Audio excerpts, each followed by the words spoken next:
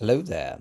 All right, hello, my friends, and we are doing a video about the special challenges in the new deluxe silver chocolate box. Because I had a viewer, Pretty Peaches, I think was the name, who wanted to know what the new challenges were. So we're going to go one by one and see what the challenges are. So it looks like we've got 110 jellies, and that was the exact same as last time. We have a hard level that's just a hard level. We have bread candies, no surprise there. We have licorice twists, no surprise there. So here, just so you know, we went straight down this one. Now we're going to go straight down the triangles, then the squares, then the pentagons. So, all right. Golden crown. You get a golden crown by finishing a level immediately, like first try.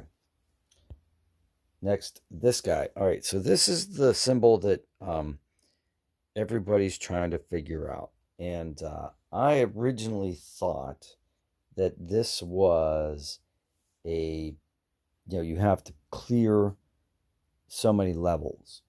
But like in this case, it'd be 4 levels. But no, I'm thinking now that this is symbolizing, like, see how these little ones are? It's like 1, 2.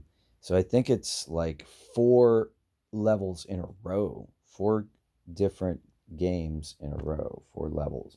That's what I'm thinking. So you got, like, say you're on like level 1, then you're on 2, then you're on 3, then you're on 4. You go 1, 2, 3, 4, and you would solve, and then you would fulfill this requirement. So that's like a 4-game winning streak. That seems pretty difficult. This, of course, is the coveted party booster. If you don't have a party booster, don't be worried about that. They're exceedingly rare. And the party booster, I have a video which shows what the party booster does, and it just like destroys the entire board. It's really exciting, but they're so rare that I almost never use them. So I do have a video that shows what happens when you use those. So don't worry if you don't have that one. And then this guy here, 2 UFOs. So I could see being on a level where you have a whole lot of meringue at the beginning. You could use 2 UFOs to break them up. That's pretty much what I use them for. Color bombs, we know what those are, right?